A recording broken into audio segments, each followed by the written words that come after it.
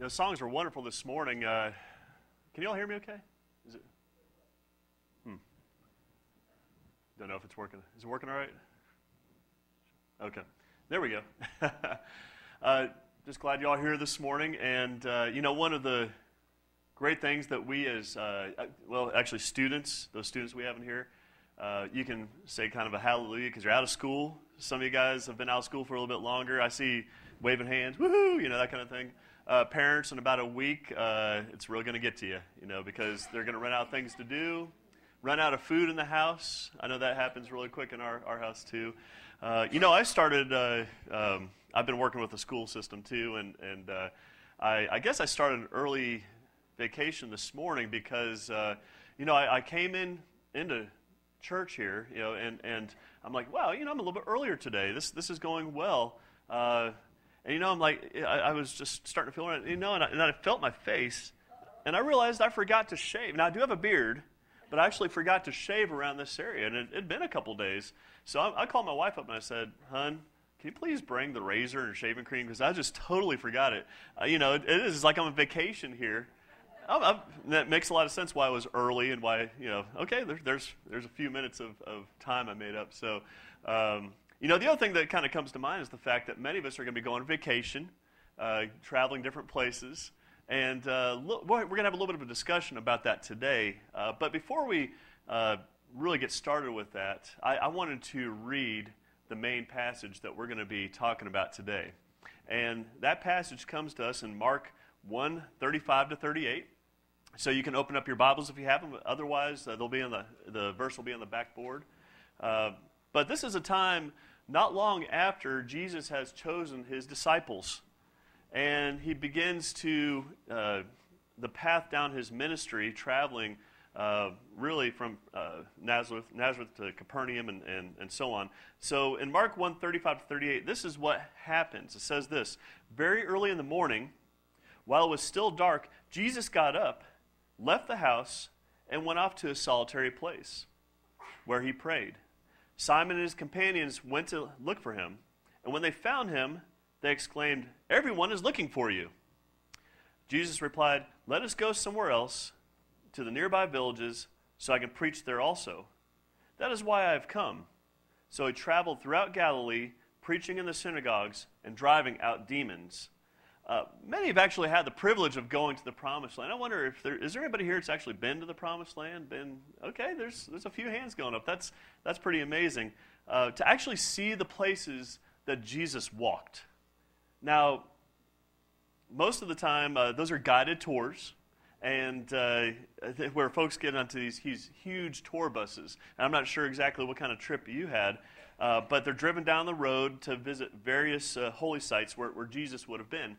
And actually, a little while ago, somebody put together a 40-mile hiking path called the Jesus Trail. And it's actually going to pop up in behind here. Kaylee, if you want to pop that up.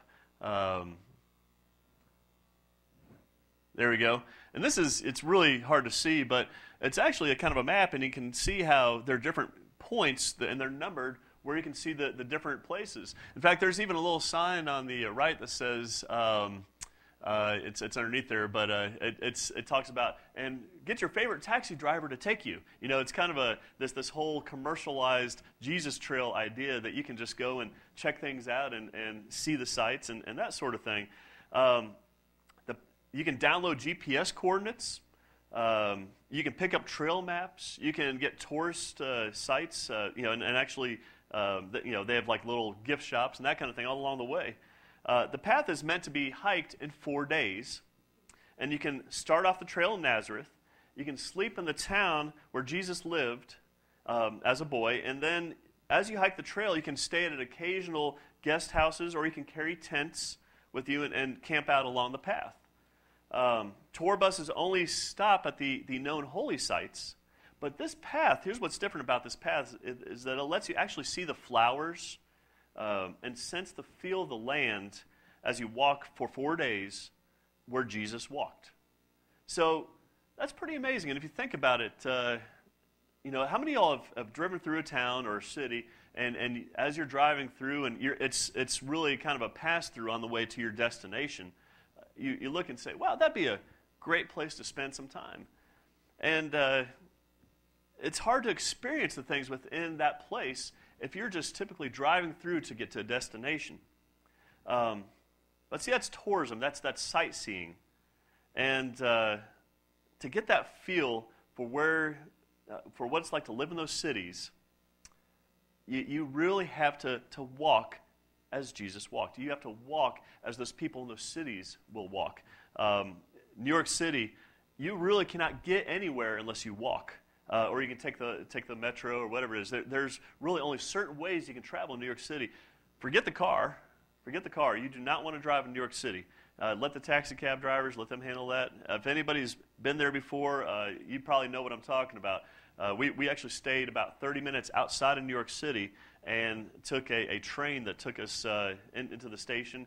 We got off and our kids were old enough. We actually had them both in strollers. It was last year. Sorry. But yeah, I know where Jacob is. Yeah. Anyways, he's got that smile. It's kind of fun. So, anyways, it's really nice to be able to walk and see that life and see what it's like to live in these places. If you and I really want to walk as Jesus walked, we need to learn to live like Jesus. And one of the most prominent parts of Jesus' life was his prayer life. And that's kind of what this passage is talking about. One scholar actually read through the book of Matthew, and he focused on the top 10 topics that Jesus taught. Coming at number 9 was prayer. There were 46 verses in the book of Matthew. Somebody else did a study on all 4 of the Gospels and found that there were 17 different times when we're told that Jesus prayed. They found that, and actually it's going to pop up in behind me, it says they found that he prayed early in the morning, late at night, all through the night. He also prayed at the beginning of his ministry. He prayed before he chose his 12 disciples. He prayed before healing the crowds. He prayed before he fed the 5,000. He prayed before bringing Lazarus back to life. He prayed before his transfiguration. He prayed at the Mount of Olives before being betrayed. And he prayed while he was on the cross. So Jesus is now at the right hand of God, and he's also interceding for us. And you see, if we want to walk today where Jesus walked, you and I need to learn to kneel as Jesus knelt. We have to understand what he was doing at these different times. Many folks have a problem when it comes to a preacher actually getting up here and preaching on prayer. And the reason is because it's kind of a guilt thing. This is what happens. You feel guilty because you don't feel like you pray enough throughout the week. And that's me included. There's this whole guilt thing. And when you're writing a sermon like this and you're talking about prayer, let me tell you something. It is humbling because you realize how little you actually do pray during the week. Have you ever felt guilty about that? I'm just wondering if you have. I know I have. And a lot of good Christians, they beat themselves up over the fact that they don't spend as much time as they'd like in prayer. I don't think the problem, though, is the amount of time that we spend in prayer. And we're going to talk about this. I think the problem is that many Christians see prayer as an obligation. They see it as something that you have to do, not something that you get to do. I'm going to hold this up, and most of y'all have one of these. It's a smartphone. My son has a dumb phone.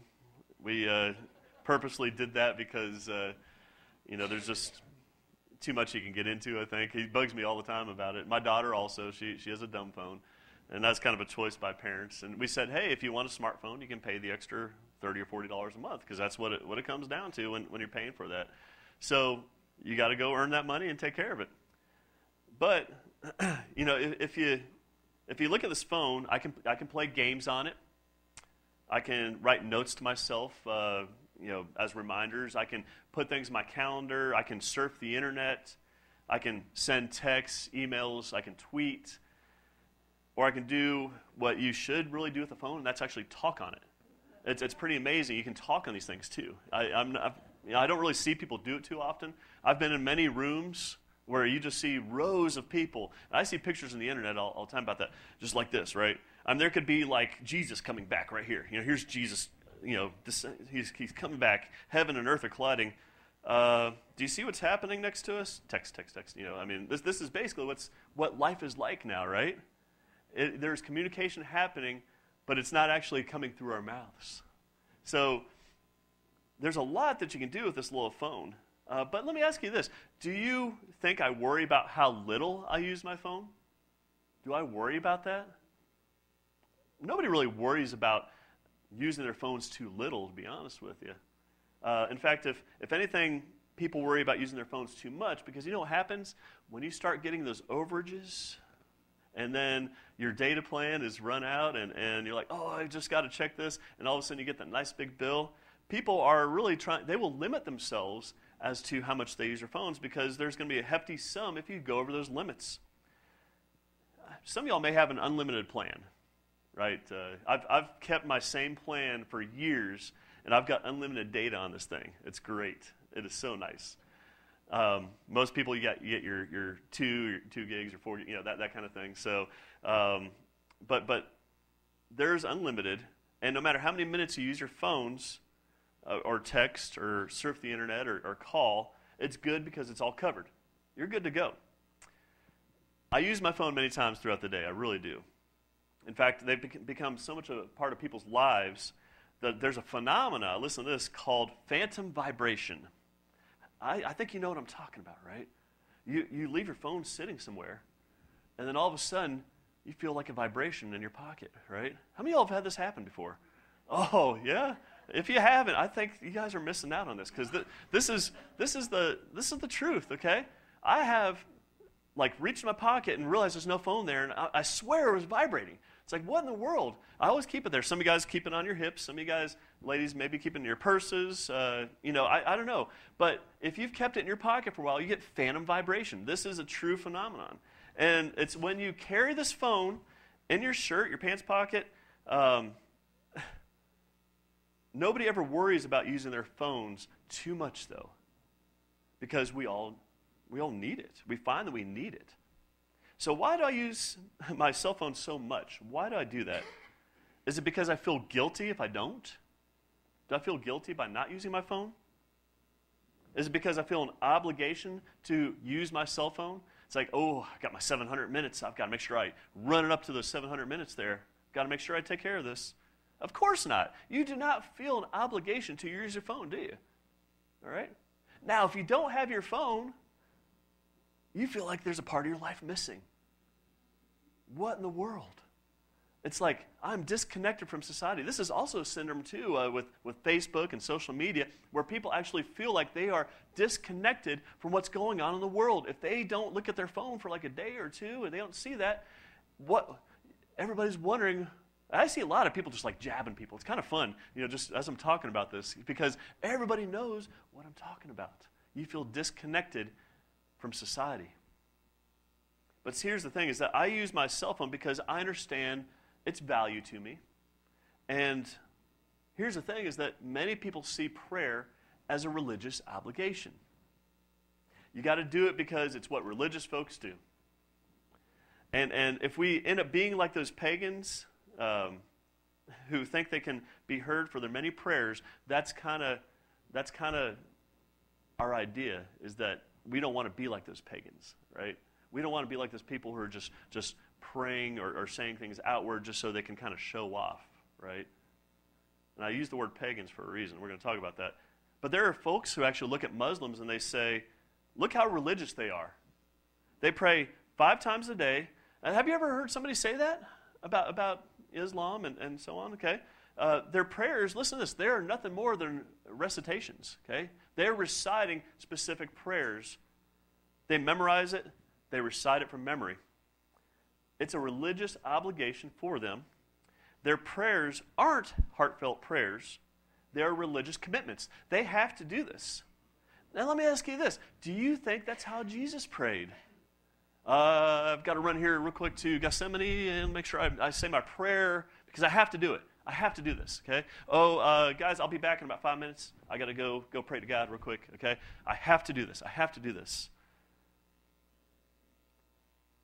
Do you think he prayed because he saw it as a commitment that he had to fulfill? Of course not. He did not. Jesus didn't pray to fulfill an obligation. When he prayed, he did so because he felt the need to pray. He felt that need to pray. We've been going to school here the last 5 weeks. You guys have all been given assignments each week. Sometimes it's a continuing assignment. And think about an assignment, and for those of you that are in school, that are teachers, that go to school, and everybody's been in school, okay? When you get an assignment, what's difficult about that is you don't want to do it. You really don't want to do it because somebody is telling you to do that thing. Now, if it were something that you were doing on your own, if you came up with that idea, guess what? Hey, listen to this awesome idea I came up with. Listen to what's happening here. You're excited about it, but not because somebody is telling you, it's because you want to do it. Not everybody believes that Jesus actually felt the need to pray. Listen to this. As I was researching this text, I encountered a following quote from a famous commentator named Adam Clarke, who implied that Jesus didn't really need to pray. Okay, he said, commenting on our text this morning, he wrote this. He said this, "Not that Jesus needed anything, for in him dwelt all the fullness of the Godhead bodily." Now, was Clarke right? Was he right? Did the fullness of the Godhead really dwell inside Jesus? Well, that's what Colossians 2:9 says. It says, "For in Christ all the fullness of the deity lives in bodily form." So Clarke was right. Jesus was God in the flesh. The fullness of the Godhead dwelt inside his human body. However, what Clarke is implying is this, that Jesus didn't actually need to pray. The only reason he did so was to put on a show for our benefit. Now, what do you think about that? What do you think about that? See, I'm going to tell you, that's all wrong. That's all wrong. Jesus needed to pray. And the proof of the fact was how Jesus prayed. Many times Jesus would get up and go off by himself to pray. Sometimes he'd pray all night by himself. He wept when he prayed. And once when he prayed, he bled drops of blood. I actually spoke about that last week. To say that Jesus was doing his prayers for show would be to put our Savior on the same level as the Pharisees. Do you understand what that's saying? Who did all their praying for show. But Jesus did not pray for show. He prayed because he needed to pray. But now, wait a minute. If Jesus was actually God, why on earth would he need to pray? Well, several reasons come to mind, but I'm going to focus on two main reasons this morning. We're going to talk about these two main reasons. In your bulletins, you'll be able to fill out these reasons why he needed to pray. So Philippians 2:5-8 tells us this. "In your relationships with one another, have the same mindset as Christ Jesus, who, being in very nature God, did not consider equality with God something to be used to his own advantage. Rather, he made himself nothing by taking the very nature of a servant, being made in human likeness, and being found in appearance as a man, he humbled himself by becoming obedient to death, even death on a cross." So, Jesus literally set aside his own godness to come down to earth. Do you understand what he did? It was not necessary for him to come to earth. It really wasn't, but he did. He did. He surrendered his divinity, and he allowed himself to be clothed in human flesh. He gave up the safety of heaven and exposed himself to hunger, to thirst, to pain, to sorrow, to need, to all these things that we experience as humans. He dealt with this. He dealt with these same things. When Jesus became human, it wasn't like putting on a Halloween costume. It wasn't like he was pretending to be something he wasn't. He set aside who he was to become what we are. He took that step, a big step down for us. A huge step. Because Jesus became what we are, he needed to pray like what we do. He was no longer God in godly robes. He was now God in human flesh. I want you to think about that. When you see those pictures of Jesus, right, of God, and you see him in these nice white flowing robes, right? People have beautiful paintings, and that's kind of that image that we have of Jesus. But he lived in a dirty, stinky old earth. He did. He came down from heaven to be like us, to experience what we experienced. He became what we are. Being human meant he was faced with the same weaknesses and limitations that we are. And when Jesus prayed, he prayed for the same reasons that we do. So a couple of reasons that he prayed are these. Number one, he needed prayer for strength. One man asked this question, where was it that where Jesus' sweat was like great drops of blood? Was it when he was being put on trial before the Sanhedrin, before Herod, before Pilate? Was it while he was being beaten by the Roman soldiers? Was it while he was carrying his cross up the hill to Calvary? No, it was not. It was in the Garden of Gethsemane. We're told that during the days, and this is in Hebrews 5:7, during the days of Jesus' life on earth, he offered up prayers and petitions with fervent cries and tears to the one who could save him from death. And he was heard because of his reverent submission. Now, we spoke about this a little bit last week. We spoke about how we can be in places that are dark, but yet God brings us into the light. So first, Jesus prayed for strength. So let me ask you this. If Jesus needed to pray for strength, should we? Should we? Yes. We should. Guess what? We are not strong enough to survive this world. Do you understand that? We are not. We are going to crash and burn if we decide that we can handle things on our own. It's real simple. I'm a guy, I like to have control. I do. I like to know that A is going to connect to B, and I like to know that things are going to be fun, and that bills are going to be paid, and that electric's going to be on, and that air conditioning is going to be fixed, and all these. I like to know that this is taken care of. But what happens when it's not? What do we do? What do we do? Well, hopefully we're turning to God even more, right? Hopefully.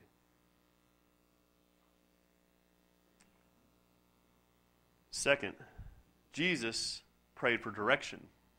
In our text this morning, we read about Jesus being in Capernaum, and it's been a powerful time in his ministry. People are amazed at his teaching. People are healed of demon possession and various diseases. But then in Mark 1:35, we're told that very early in the morning, while it was still dark, Jesus got up, left the house, and went off to a solitary place where he prayed. Jesus had been gone so long that his disciples finally came to find him. How many of y'all just disappeared for a while? You decide, you know what? I just got to get away. I just got to get away. I can't handle things going on. Anybody in college, there's times it's like, finals, right? Anybody in school, teachers, anybody that's got a deadline, I just got to get away. I got to get away. This is what happened. Jesus got away. And people were waiting for him to show up, and he had been nowhere to be found. What did he think he was doing? In an answer to their rebuke, this is what Jesus replied. He said, "Let us go somewhere else." This is in Mark 1:38. "To the nearby villages, so I can preach there also. That is why I have come." Just like that, Jesus decides to up and leave a totally successful area. Now again, we like to build things. We like to see projects finished. We like to be able to see that people are doing well. We like to be able to see that we had an impact in society. But you know what? He wasn't worried about that. He knew what his mission was. He knew what he was supposed to do. And when he left, he left. He did what he was supposed to do and he left. See, too many times I believe churches, we as people, we like to give, we like to do, we like to have these missions, and we want to see results immediately, right? This is what happens. We want to see that people are doing well because of what we have done, because the money we've given, because these gifts we've given. We want to see that not only are people taken care of, but here's the other thing, is that we want to make sure we get some glory for it, right? Is this not the church of today? Is this not what's happening? And is this not why we've become more worldly when we should be more godly? We want to give shoes. We want to make sure that everything we do is focused on a person. It's not focused on the body. This is the problem that we have with church. But see, Jesus, what he did is he went in, he served, he shared, and he left and allowed others to do what they needed to do. He had that trust in others. He had that trust in his disciples. He had that trust in his believers that they would be able to carry on when he was gone.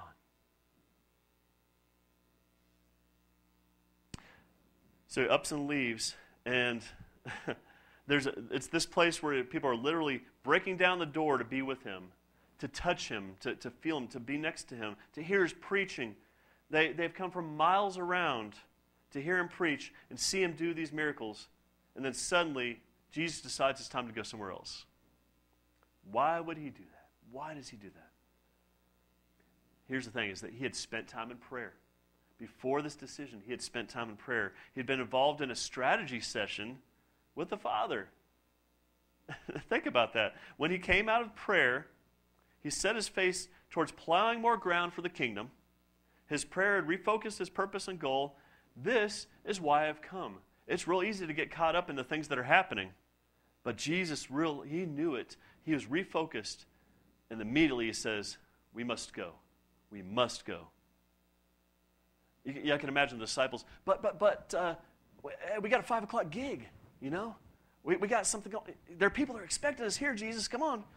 They're like showing up. We've got to go. It wasn't about that.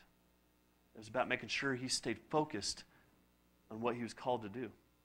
That's a major reason why you and I need prayer. I can promise each one of you, I know for me also, sometimes we lose our way. Sometimes we lose our focus. Sometimes we don't even know why we're on this earth. We really don't. We've lost our focus so much. What am I going to do when I grow up? You know, there are 60, 70, 80-year-olds that are still asking that same question. What am I going to do when I grow up? What am I here for? And you know what? It's not a bad thing to ask God that same question. God, why am I here? Why am I here?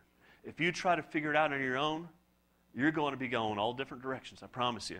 If you go to where this professor or this guy on TV is telling you to go, you're not going to be happy. You have to understand that God has put you on this planet for a reason. Everybody has a different reason. The main goal is that we are here to reach others, to make disciples of all the nations, but you all have gifts. God is going to use those gifts. You will not be able to understand those gifts, understand how to use those gifts, if you are not in a strategy session with God. You're not. We need to talk over our plans with God. We need to ask his guidance. We need to seek his will. As Psalm 127:1 says, unless the Lord builds the house, the builders labor in vain. Unless the Lord watches over the city, the guards stand watch in vain. Who's built your house? Have you done it? Have your parents done it? Have your friends done it? Who's built your house? Has God built your house? You realize that when we pray that God gets in our minds and tinkers with our thinking. Prayer literally changes our minds. In fact, there's been recent research that proves that very thing. Several doctors from the University of Pennsylvania recently authored a study where they demonstrated that praying actually changes the physiology of the brain. Prayer changes you. Prayer makes you become who you need to become. But God said that a long time ago. Prayer changes us. It brings us into contact with the Almighty Father so that he can reach us and reach into that gray matter that we call our brains and direct and guide us. See, we want all the science side, but here's the thing, is that God he's got a direct connection if we allow it. We try to figure out the physiology. We try to figure out the makeup. How does the Zika virus affect this, okay? These are things that we're wondering about, right? If my brain shrinks by a centimeter, okay? Honestly, we are so much about the science. We have to show why things work. And do you understand that that's not even necessary? We are a people who built the Tower of Babel only for God to knock it down. And why is that? because we need God. He knows we need him, but we want to try to reach that goal. We want to try to reach that place without him. We have a direct line to God. We don't need a tower to build up to him, do we? We have a direct line. He's here for us. It occurred to me that as I was preparing the sermon, that the Bible never actually teaches us about how long we should pray. Did you know that nobody ever asked Jesus? They said, how long should I be praying, Jesus? 5 minutes? Is that good enough? Do I need, maybe at 12 o'clock, do I need to go and find some carpet and sit down on it and pray at that time? Is that what I need to do? Is there a certain way that I need to pray? Is there a certain time I need to pray to you? But, I guess it makes perfect sense. If I were to call Randy here and he answers, and then do you think I would actually ask Randy, how long should we talk today, Randy? How long should we talk, Randy? Have you ever done that with any conversation with anybody? Have you ever said, how long should we be on this phone conversation right here? You don't. First of all, be rude. And if you were trying to get a date on the phone call, you may as well forget about it, right? Okay? It's not going to happen, okay?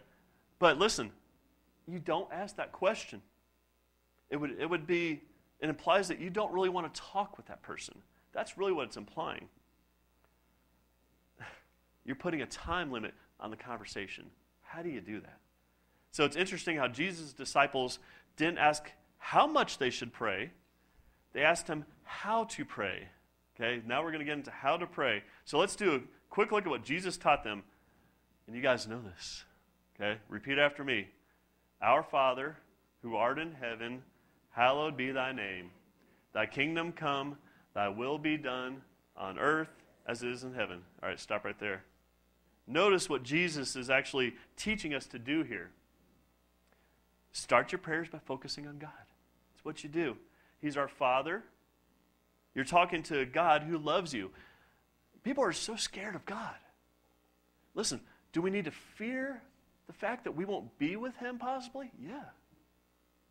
But he is a loving Father. He is a Father. Maybe for some of us, he's the only Father we've ever known. The only true Father. He loves us. He welcomes us back. A lot of us have children, grandchildren. Some of us don't, but you and I both know that the kids ask for stuff. Oh, man, and it's happening even more this summer. Oh, tell you what. Daddy, can I have this? Mommy, can I have that? What are we going to eat? They start asking for toys, then money, then the keys to the car. Okay, so, man, it was a lot easier when they were little. Okay, yes, here, squeak toy, whatever it is, okay? That's a lot cheaper than a car, okay? We're having to deal with some rough things right now. I got a daughter who's 16, a son who's 14, getting ready to turn 15. I told him, yes, son, I've got a vehicle for you, but guess what? You're working on it. You guys have got to pay for it. We're going to work on it together, though. We are going to work on it together. As parents, they don't have problems doing that typically, right? Would we do anything for our kids? Yes, we would. But have you ever had a child just come up and sit on your lap? Like out of the blue, just come and sit on your lap? I think this has happened, right? Last week I talked about a lady who was in a dark room, and all of a sudden she felt a hand grab her hand, and it was some kid she didn't even know, okay? Well, she needed, that kid needed somebody. Needed something to make them feel safe. But when somebody comes and sits on your lap, a kid, they're there because they want to be with you. Do you understand that?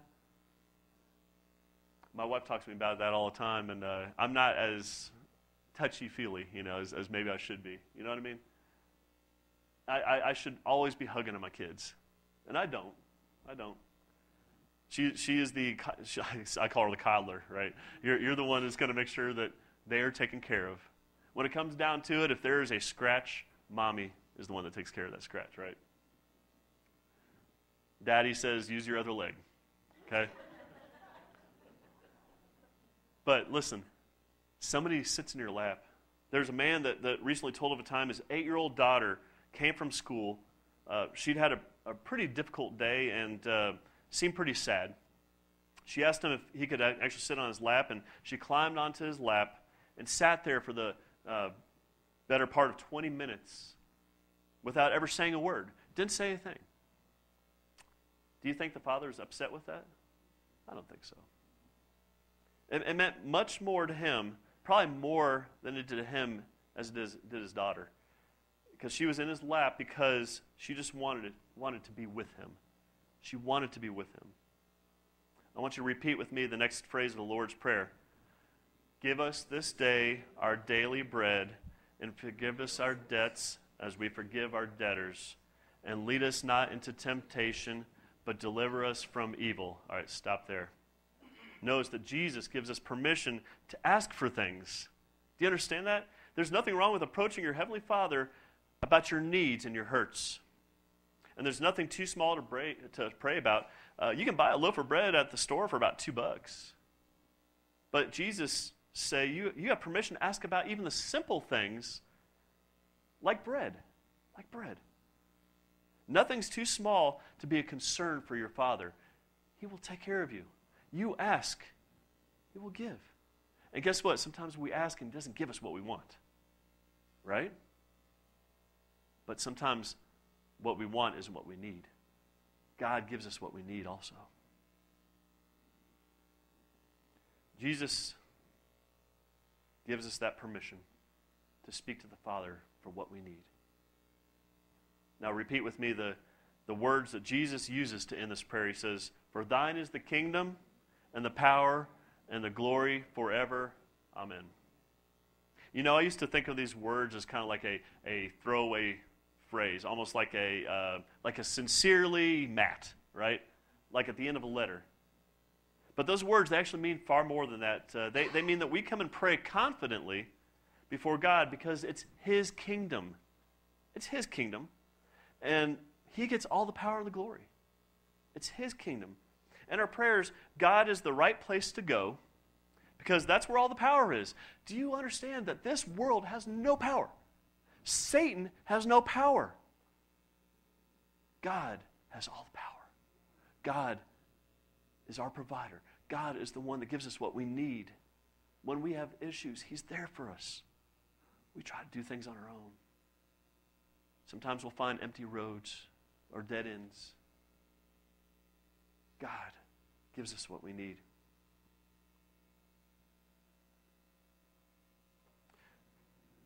As the worship team comes forward, some of the past assignments you've had were to read a chapter of Proverbs a day. Okay? To sell something that you have and give it to somebody in need. I've heard some stories from you. And you know, unlike a school assignment, this is an assignment that you don't get a grade on from me. These are assignments that you do not because you're obligated to do them, but because you need to. But because you desire to. So I'm going to give you an assignment this week. This isn't the last assignment you'll have. But this is an assignment to kind of end this series. And it is to set aside time at least once this week where you go off by yourself and focus on God. And the key here is focusing on your mind on God and Him alone. Him alone. When you get done, just be still. Be still. I'm not talking about praying 5 times a day. God doesn't require that. Do you understand that? He doesn't require that. You know why? Because He gave all. He gave us what we need. He gave us freedom from sin. He gave us His Son. Understand that. That debt has been paid. People don't really understand that. If I mess up on this world, I've got a debt to pay. If I mess up on this world and I want to get to heaven, Jesus paid my debt already. Understand that.